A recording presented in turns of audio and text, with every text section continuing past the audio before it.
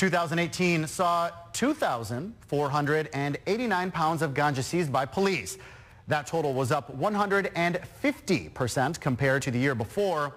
However, as Cayman 27's Andrell Harris reports, drugs are still finding their ways into our community. We have a drug problem. I would identify it as an epidemic. Hope for Today Foundation CEO Brent Hydes says when it comes to the drug industry, some are willing to take great risks. They're being hired by the people that are financing the drugs to take that chance to go abroad and to bring the drugs back to our shore.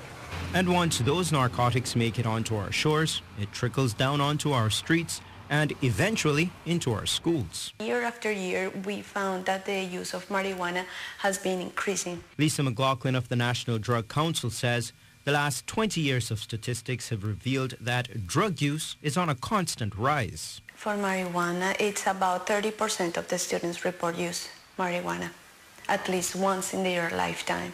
Ms. McLaughlin says that stats show more teenage girls are experimenting with ganja than their male counterparts.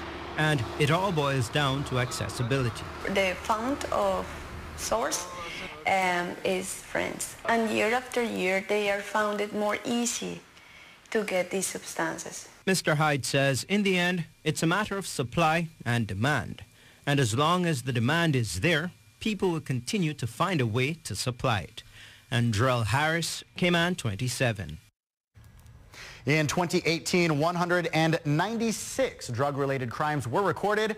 That's up from 24 the year before.